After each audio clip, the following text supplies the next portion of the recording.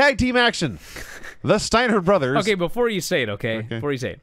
So there's a match, and I knew to watch it, and I started playing it, and I started watching it, and all of a sudden, like I was watching it, and I was like, okay, there's Rick and Scott, and I know that's Hase, because Hase's always looked the same. Yeah. And all of a sudden, I just told him, like, who the fuck is that other handsome man? Really? I was like, who is that?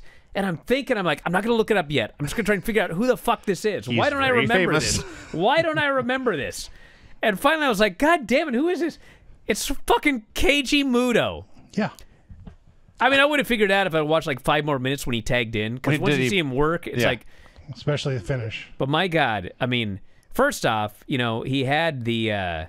He had multiple... He had the Keiji Muto and the Great Muta. Yeah. And then, you know, as the Great Muta got older, his hair fell out. Yeah. And then, you know, he became the bald-headed, gray goateed, you know, guy that just does nothing with dragon screws. And it was like, Scott looked the same, Rick looked the same, Hase looked the same, Muto looked like so different. But then he got in the ring, and it's like, he was the Great Muta when he could move. Yeah. And if you watched a lot of Great Muta of late, I mean, a guy can barely walk. But what he can do is fall very rapidly. Sure. And so every move that he did involved falling rapidly. So he would do, like, you know, the elbow drop, which is falling rapidly, the dragon screw, which is falling rapidly. And so he was able to have these shockingly good matches, given his level of mobility. But then you go back and you watch him at this time, and it's like, holy fuck, look at this guy. Oh, yeah. Like, what an athlete. Holy shit. He was so great in this match. And then, this was everything that we talked about when we watched 1995 Nitro. These matches that were like UFC fights. It's like, yeah, actually, you don't know what the fuck's going to happen. And I'll bet you anything that nobody in this match really knew what was going to happen. I'm sure they had, like, the finish and maybe a spot or two. But, man, that Rick Steiner is one scary motherfucker. But he would get in the ring and he would, like, just do wrestling. And then Scott would tag in. And it was just fucking carnage. It was like Goldberg in 1997. Yeah. Like, just a fucking wild man. And he'd grab you, and he'd just fucking toss you all over the place, and he'd sell a little bit, and then he'd just fucking run you over. I was just watching this going, you're doing the job, aren't you? Yeah, you're fucking killing these guys. And then he hit that goddamn square driver. I don't know how Hase went on. I thought he was dead. And the crowd went 40,000 people thought he was dead. Crazy for that fucking move. I enjoyed this match immensely. It was a lot of fun. And it was a spectacular. It was a spectacle. Is what it was. A spectacular. So essentially, they put a bunch of cool moves into a hat, and like they drew a move out of a hat, would do that move, whatever it was. There was no rhyme or reason. But Scott pulled more moves out of the hat. Sure, he got 4 moves for everybody else's 1. and the best moves. Yeah, but there was no rhyme or reason to anything. Talk about spam and finishers, by the way. They were spam and finishers. When guys nowadays talk about the Young Bucks or whoever, it's like, Jesus. So could they have kicked out of more moves in this match? Fuck. Yeah, and Muto before the match, I thought looked like a man headed to the gallows, like he knew he was doomed. Oh, he was. And he didn't even take the square driver. So, for those of you not familiar, I mean, you see it. Tom does it now, Filthy Tom does it now, and Brian Cage does it now, and God bless those men. They don't do it like Scott did. I don't know how Scott Steiner never killed anyone. Yeah. He lifts him up like a... Tom does more of the Hokuto driver. Or it's like on your shoulder? Yeah, well, he kind of lifts him up, and I know because I took it, but it was definitely not a square driver. Yeah. But he lifts you up like a vertical suplex, and then instead of dropping backwards or throwing you down onto your back, he sits down on his ass, and you fall from 6 feet onto your brain. Yeah. And before he does it, he goes...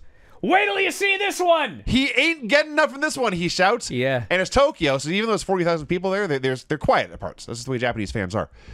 And he hits this fucking square driver. 40,000 screams of terror. Because they thought they'd seen one of their heroes, by the way. Not just a guy. They thought Hiroshi Hase was dead. The match stops. Everyone like sits back and makes sure, like the ref grabs his hand and shakes it, are you alive? And eventually, the match just... In fact, he's up on his feet like 30 seconds later doing exploders. Because, again, random. I mentioned the ramp earlier. There's a part where they go outside in the ramp, and I believe Hase and Muto used, I don't know, 80 yards, however long this was, but they sprint all the way back up to the stage, and they turn around, and they sprint all the way down, and it's a long fucking way. Remember when Charles Robinson was that run-in ref at Mania that one time? Yes. And he's running as fast as he can for about 20 minutes? This is what that looked like. Yeah. Or Lancelot storming the castle in Holy Grail. He's just running and running and running and running and running, and he hits this lariat. But the thing is, he did a square driver, and the world changed. Like, the wrestling has not been the same since this square driver. This match goes like 12 minutes after that and doesn't come close to that kind of intensity. They did a bunch of stuff. Muto does the backbreaker and the moonsault. About 1,000 suplexes from everybody. And the Steiners do a bunch of press slams. And finally, they do the combo DDT for Hase. And then the Steiner Bulldog for Hase. And they pin him, and Muto's just a little bit late breaking up the pin. And as you noted, it was a spectacle. But it was kind of a mess of a spectacle. This was spectacular is what this was. I went into this match. I knew I'd seen this match before, and I was like, I turned the match on, and I said, where's Kensuke Sasaki?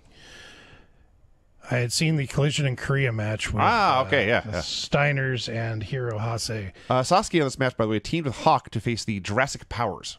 Yeah, we should have watched that one too. But anyway, I was wrong. I had not seen this, and when Scott hit that square driver, I screamed. Yeah, and people came running to check on me, and I'm looking for the remote so I can rewind it to scream again. And you texted us screaming too. I did. Yes, I did. Yes, he's not joking. Craig texted us a scream. Yes, I was very excited. When this match started, it was they were doing a collegiate match. Nobody hit the ropes until Scott was in first, and Rick tagged in, and then Scott tagged back in after that, and then they started hitting the ropes. It was a good 7 minutes before the ropes were ran.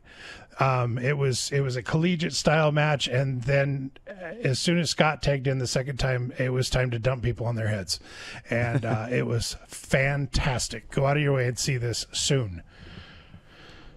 Other than the driver, which was awesome, there was a move a little later where Rick Steiner gave the guy one of those like spinning backbreaker deals. Tilt-a-whirl slam, yes. Yeah. Spins him around, lands him on his knee. The guy's momentum stopped instantly on his knee, and he was frozen there. And then he slowly slides off like a cartoon. You're like, squeeze.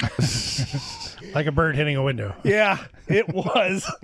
Yeah, I thought that guy was dead too. He looked like it hurt. But, yeah, any match where it's just the Steiners throwing guys around for 15 minutes is great. Okay with me. Hey, if you love this clip, have I got a deal for you? WrestlingObserver.com. Do you have a commute? Do you work out at the gym? Do you like listening to audio on your headphones or your earbuds or whatever the kids use today? Well, WrestlingObserver.com will give you all the audio you'll ever need in your life. Over 15,000 audio shows. Every audio show that we have ever done, dating back to 2005, is available for subscribers at WrestlingObserver.com. Every time a new show comes out, you can podcast it directly to your phone. If you have a commute, as noted, if you go to the gym, if you like to lift weights and listen to Granny review soap operas, well, WrestlingObserver.com gets you full access to all of these shows and all of these archives. You can go back and listen to TNA reviews from 2010. You can go back and listen to reviews of every WWE pay-per-view, every big story that's ever happened in wrestling. You can get access to that at WrestlingObserver.com. Plus, full access to the Wrestling Observer newsletter every week. 40,000 words of news and information in pro wrestling.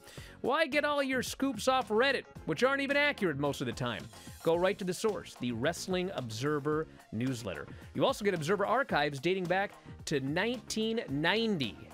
So check it out today. Thousands of issues of the Wrestling Observer newsletter. Tens of thousands of hours of audio. all for $12.99 per month or as low as $9.99 if you sign up for a year. You'll never run out of audio if you subscribe to WrestlingObserver.com. So head up there, check it out today, and I'll talk to you again after a while.